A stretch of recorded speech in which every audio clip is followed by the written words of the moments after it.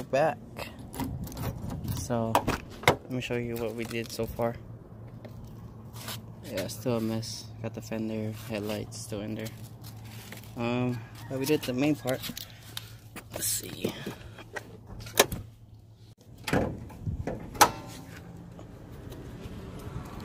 It's in. Yeah, so I gotta connect the clip the wire harness to the to the engine bay, and gotta put the harness on. But I gotta change a couple things up on the harness. I should have done it before that, but it's alright. It's not that hard to put the harness on. And so we did going with the stock post mount instead of the H22 one because it was hard to find. I'm gonna run the OBD2 distributor. I made a jumper harness. I'll show you guys in a bit.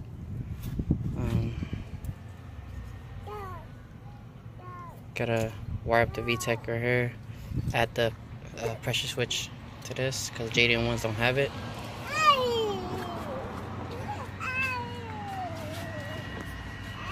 And what else? Oh yeah, I gotta wire the oil pressure switch down there because it has a different one. And I gotta convert this map sensor that's on the firewall to the one that's on the throttle body. And also I'm running the OBD2 injector, so I gotta run OBD2 injector clips. Don't mind the wall cover because he just painted the other one smoke gray. And I'm gonna replace this cap.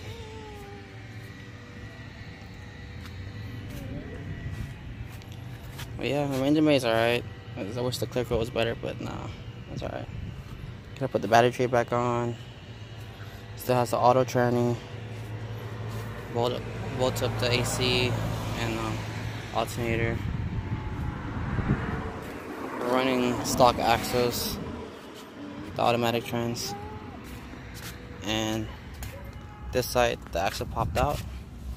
So I gotta find a way to push it back in or else replace it, but it's a bitch to take out this nut right here.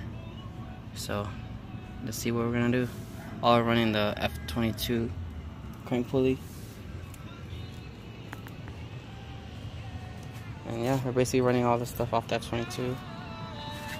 Power steering bracket. See if it's gonna hit, but I don't think it really hits. I gotta see though. And another thing I have to do is pin in the vtec on the ECU side.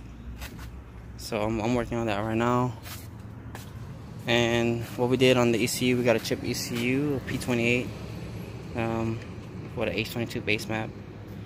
We deleted the IAB, which is right here, because it's a sensor that the ECU reads when there's a certain amount of pressure. This valve will open, but we're gonna jump it from here to here, and use a T-fitting for the fuel pressure regulator. So it'll be teed off to these two, and it'll open once the car starts. So it'll always stay open instead of waiting for that to open. So it'll be like constant flow. So yeah, let me show you the jumper harness.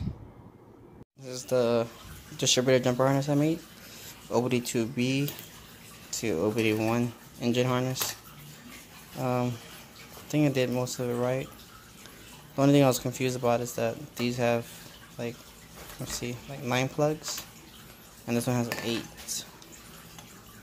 So there's the speed output sensor, which I had.